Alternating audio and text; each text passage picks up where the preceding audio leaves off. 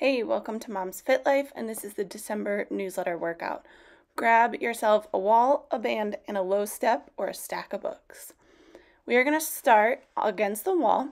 You're going to lie down so that your knees and hips are at 90 degrees.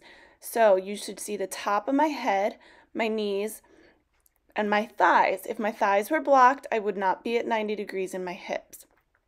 Your top foot should be about 1 inch in front and about 1 inch above the bottom foot.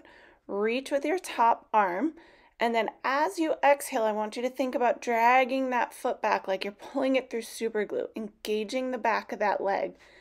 Big, full, audible exhale, lifting the pelvic floor, tightening the core, inhaling into your back and your sides, relaxing the pelvic floor, but keep pulling back on that foot. You need to maintain tension in the hamstring in the back of your leg the whole time.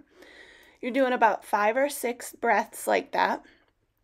Okay, then flipping over to the other side. Again, make sure knees and hips are at 90.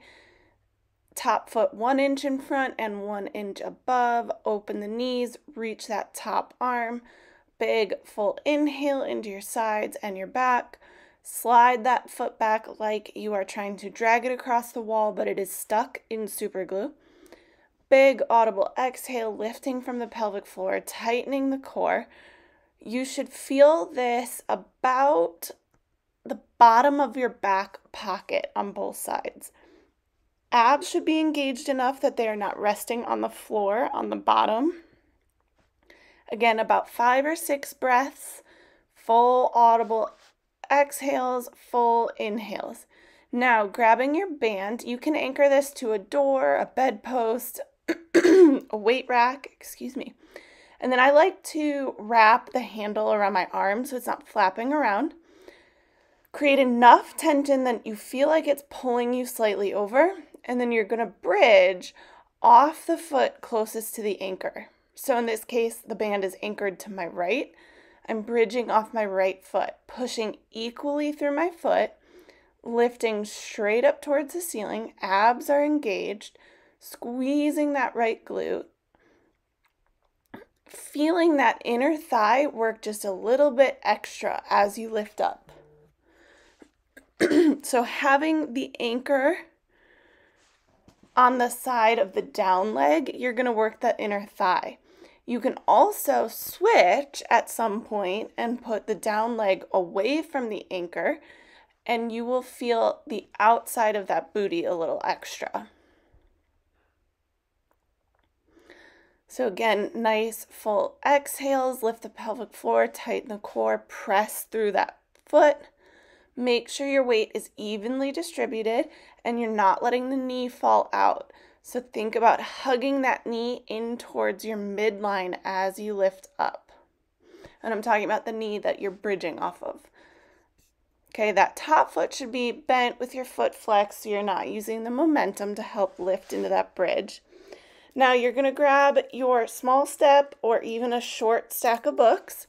I like having a rectangular step because you can kind of use it as a visual, but basically you are trying to reach the free leg back and across your body as far as you can, making sure you're pressing into the arch of your foot, keeping that knee in line with your midline, and do not let your shoulders and hips rotate open with the movement. You want to keep them square to the wall in front of you. So again, you're kind of sitting back into that leg on the step, lengthening the glute or your butt muscle, and then extending and reaching across with that opposite leg. Exhale, stand, and drive through that front foot. So switching sides now. Again, I like that in this case my step is a little more rectangular so that I can try and visually just reach for the opposite side. But if you're on a small stack of books and it's only the size of your foot, you're just trying to reach as far across as you can without letting the shoulder and hip open up. Okay, again, making sure that inside of that foot is pressed down nice and firm. That butt is lengthening, and you're kind of feeling this between your front and back pockets. Really more like between your back pocket and your side seam on a jean. So a little bit off to the side from that back pocket. Now we're going to go into some single-sided hinge lunges. So you're going to get yourself into a lunge position and then hinge forward. You are going to lift up and down from that position without letting yourself come out of that hinge at the top. So keep your chest over your heel the whole time. Drive through that front foot, front heel, exhale as you stand, tightening the core, lifting that pelvic floor. And then switching sides. So again, come into your lunge first and then hinge forward at the hips. Okay, nice hinge. And now keep that hinge as you press up and down. What this is going to do is open up the glute a little bit extra on that front leg, allowing you to get into the back of that leg and the glute a little more and not just make it a quad dominant exercise. Again, try not to let your chest lift at all. You should maintain that hinge position. And then we're going to end with 12 squats.